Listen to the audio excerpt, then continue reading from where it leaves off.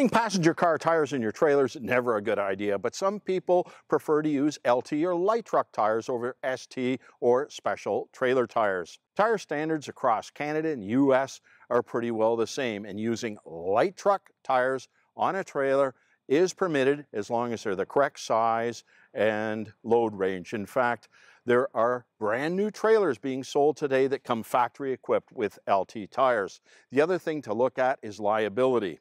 If you're hauling a trailer that was originally equipped with ST tires and there's a tire-related catastrophic failure, the tire manufacturer may be found civilly liable. However, if you've on your own decided to switch to light truck tires, the trailer and tire manufacturer may argue it's a misapplication, and then liability could fall onto you.